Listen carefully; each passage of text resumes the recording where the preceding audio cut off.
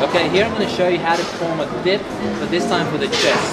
So this is a great movement. It can be used to either stress the triceps or the chest. So when we're doing it for the chest, typically what we want to do, take the grip slightly wider. So if you have a V-bar, go towards the outside of the V-bar. If you have adjustable handles, take the handles out. So generally slightly wider grip. Also take your elbows out when you're doing it for the chest, and then lean forward. Okay, and the trick when you're doing chest is keep the shoulder back so you can feel that stretch right through the lower fibers of the chest. This is what it looks like.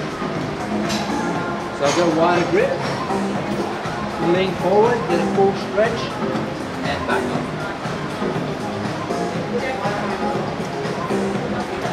So that's how you form a dip for the chest.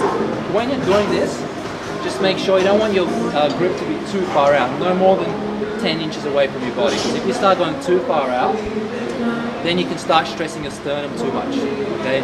So you don't want to do that.